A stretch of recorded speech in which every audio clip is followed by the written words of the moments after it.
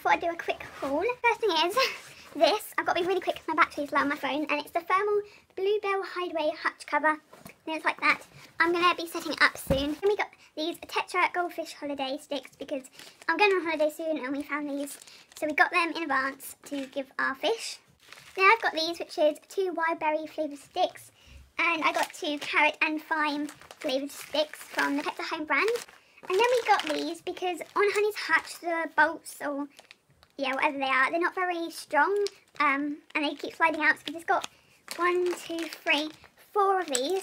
We got a new litter tray. This is a corner litter tray, a large one that goes in the corner of her hut.